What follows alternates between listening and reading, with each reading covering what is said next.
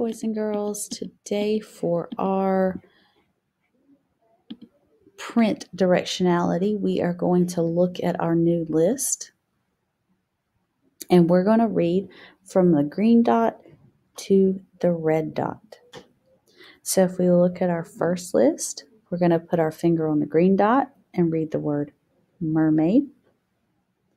We're going to slide to the next dot and read the word muffin. Slide to the next dot and read the word monkey. And then slide to the next dot and read the word moon. And we're going to stop on the red dot. What do all four of these words have in common? All four of these words begin with the letter M. Mermaid, muffin, monkey, moon. Now we're going to take a look at our second list. We're going to start right here on the green dot, and we have the word tree. We're going to slide to the next dot, and we have the word toothpaste. Then we're going to slide to the next dot, and we have the word turtle. And then we're going to slide to the red dot and stop on the word tissue.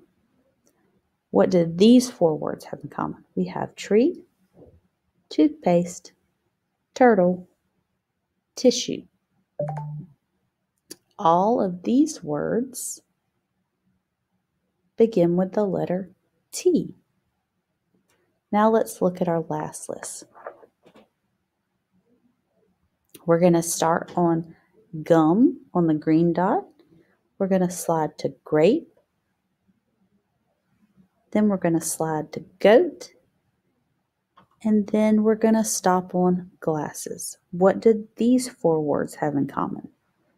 Gum, grape, goat, glasses. All four of these words begin with the letter G. Then you're going to look at your next page, and we're going to practice reading these sentences. Frogs are green, and we have a period at the end. Vegetables are green, and we have a period at the end of this. Turtles are green, and it ends with a period.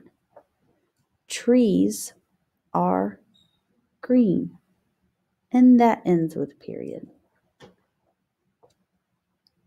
Now, for the next thing that you will do today, you're going to cut out these boxes, and you're going to separate them in between letters and numbers. So you're going to sort all the letters. We have X, M, and J, and you're going to sort the numbers 2, 8, and 5. And then you're going to practice reading with your We Can book. We can. Remember, pay attention to your punctuation and your print directionality. We can run.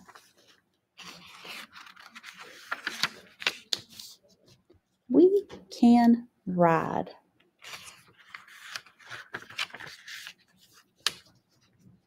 We can jump.